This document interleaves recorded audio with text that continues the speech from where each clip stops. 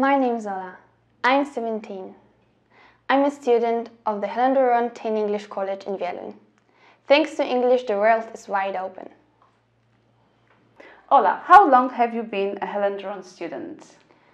I have been a Helen Duran student since I was 6, and right now I'm almost 18, so it's been 12 years. Mm-hmm.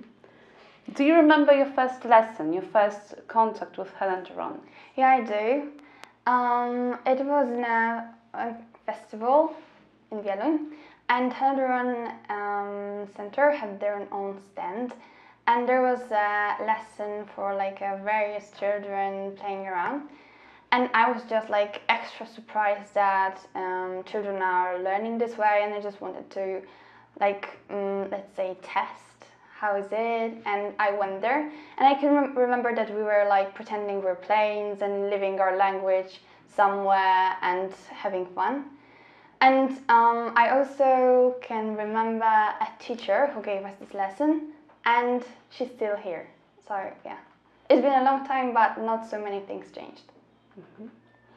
Okay, so what helps you the most in the learning process? When I was younger, we had CDs, and we were listening to CDs like children right now listen to the stream. And I think that it was the best thing for me to teach me English and to teach me in a way that no one else would be able to teach. Because I just didn't really think about what I was doing, and I was just listening. I was just hearing to the CD, and I think it worked the most. Mm-hmm. What did you like the most about the books? I mean, teen books, like Teen Talent, Teen Choices.